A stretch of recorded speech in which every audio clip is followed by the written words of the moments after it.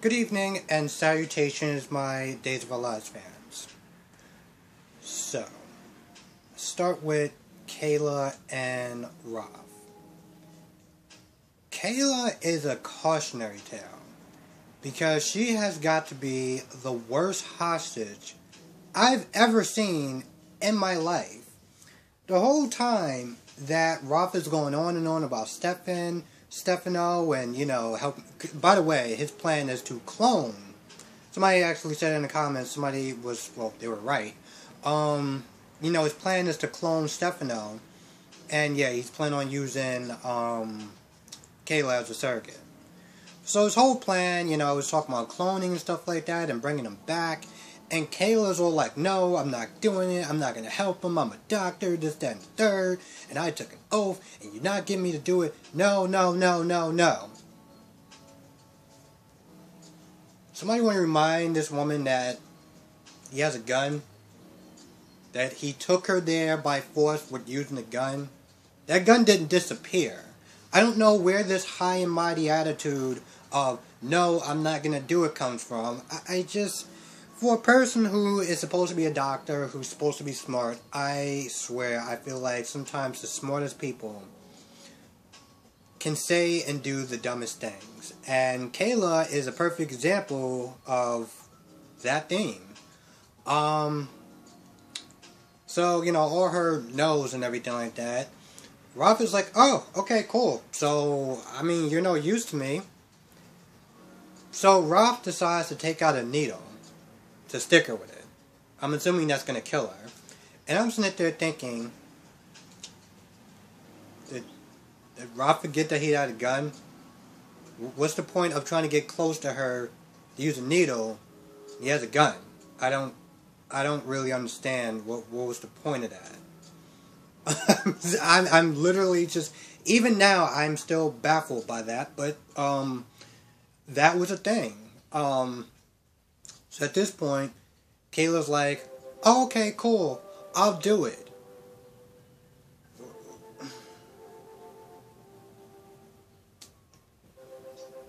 The whole time she's sitting there trying to... The thing is, Kayla's sitting there trying to outsmart a guy who is probably old enough to be a father. And you're not going to be able to outsmart this guy. That's just not going to work. She tries to do the whole psychoanalyzing, and, you can do stuff for the better of mankind. I'm like, okay. I'm pretty sure he's like 5 steps ahead of you, but no, please, go right ahead. Waste your breath, that's fine by me. We got an hour to kill, so, why not? But yeah, she's like, I'll agree to do it, and, and then that's when Rob is like, okay, cool, so we're going to need a surrogate. And, Kayla's like, well, who are you going to sit there and find to be a surrogate?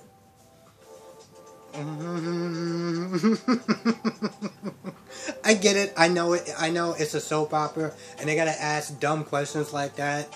But, the guy just said that I need a woman to be a surrogate. Do you honestly think he's just going to just find some random woman on the street when he has one right there?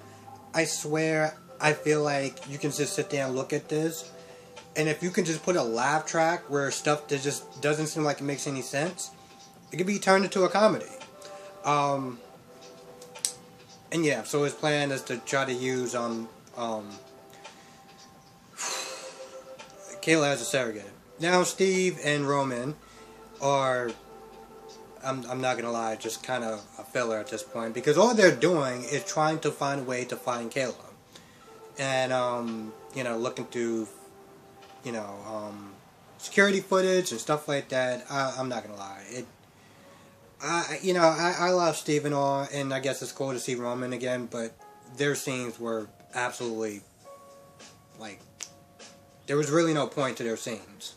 I don't even know if they actually even found an idea of where she was, so I'm just not even going to really bother to talk about them too much, because I don't think they really did anything productive.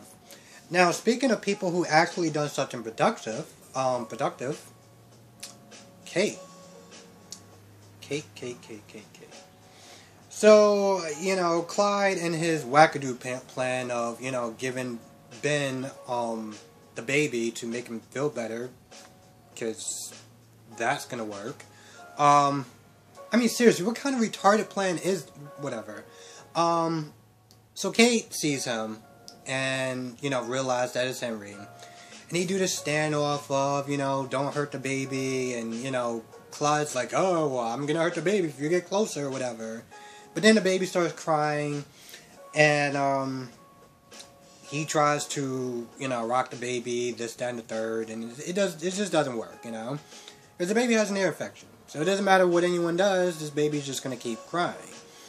From my understanding of children, even though I don't have any children, but whatever. My point is, Clyde can't get the baby to calm down, so Kate offers to help.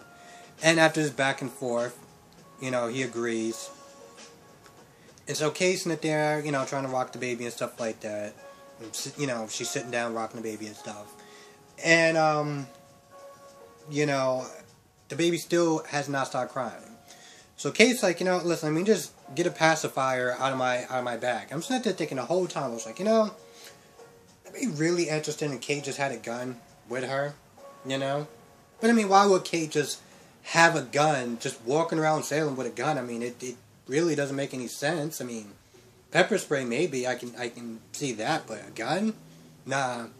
But it'd be really cool if she had one, because then she could just really take care of it. And then out of nowhere, she pulls out a gun, and we're like, wow, I didn't see that one. I didn't see that one coming.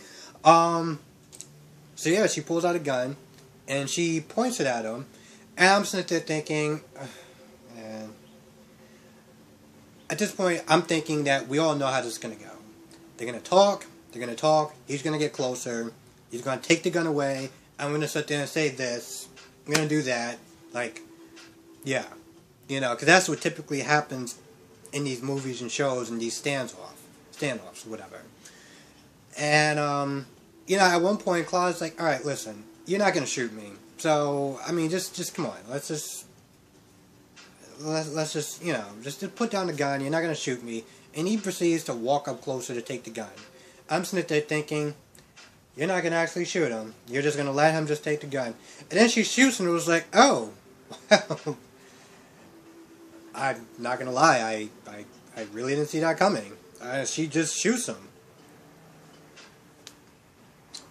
I gotta sit there and say, you know what? Bravo to Days. I don't think a scene would have really played out like that on GH. I mean, they just cut straight to the point.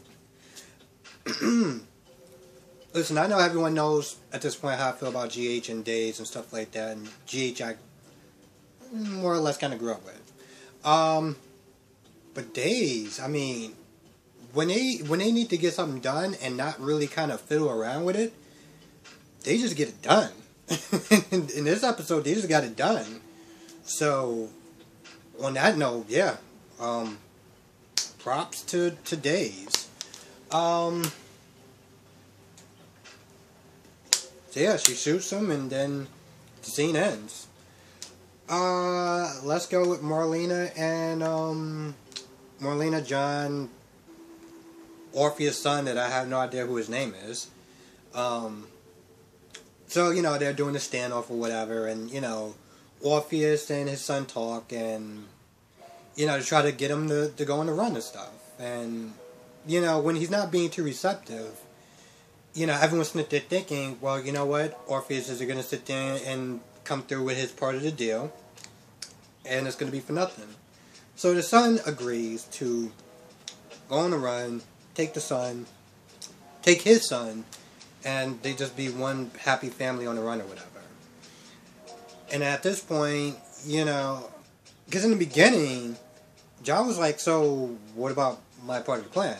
And at first, Roth was like, no, I'm not going to do that. And he points a gun. I was like, bro, really? But then again, I'm sitting there thinking, you know what?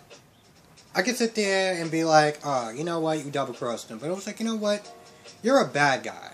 So, in our reality, if you didn't actually play the part of the bad guy, then what's really the point? But But the son convinces him to go on a run. And just as John is about to sit there and target Marlena, you know, because Orpheus, Jesus Christ, I think I said rough like twice, my bad. Orpheus is like, you know, listen, when we're on the run, because John, you know, like, listen, we'll give you some money, and you can just, you know, you're going to need money on the run. Tell us where he's at. And he thought about it, and I think that's what also changed his mind. So Orpheus is like, listen, I'll give you the directions, I'll give you, you know, how to find your son, or your grandson, when I'm in the clear. And then the son knocks him over the head, Orpheus over the head with, I don't know, a paint can or something. So at this point they're free. But they're, you know, John and Marlene are sitting there hugging, and they're sitting there wondering, you know, how are we going to sit there and find, like, how are we going to get him to talk? Because right now he's unconscious. And then at some point they turn around, and that guy's gone. Orpheus' son is gone. Which in reality isn't, I don't want to sit there and say it's not that important. I mean, he did do some bad stuff, from what I understand, but, he seems like he's trying to turn his life around. So I don't know if he's going to just be like, I don't know, picking up where his dad left off or anything like that. So, but he's off and win. So, yeah.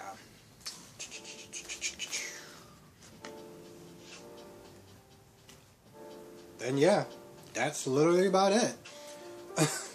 I want to make sure, like I always, you know, I want to make sure that I didn't really forget anything. And if I did, I apologize. I don't think the stuff with Steve and Roman was really that interesting because they didn't really do anything. I mean, yeah, they were spent there searching, but like, I don't feel like they really contribute to the episode as far as trying to find Kayla or anything like that. So it was just more padding, and I'm not really a fan of padding, but I understand it is what it is. So with that being said, that's going to do it. I'm going to get ready for my dentist appointment, and if anyone that actually watches this, watch my reviews for GH, it's probably going to be a little bit after, because I got to wait for the Novocaine to wear off, and the numbness to stop being numb, and, you know, get ready for my root canal. With that being said, I'm gonna go. Thank you so much for watching. Let me know what you thought of this episode. Was you surprised that Kate just shot Clive? I mean, I was. I'm not gonna lie. I know in a lot of these typical, like, type of shows, they're about to shoot him and then he just take the gun away or whatever. But when she shot it, I was like, oh, wow. He actually got to the point. I mean, it took an hour, but they got to the point. Whoa, just days. You sometimes surprise me. But let me know what your thoughts are on this episode in general. Thank you for watching. I will catch you in the next review.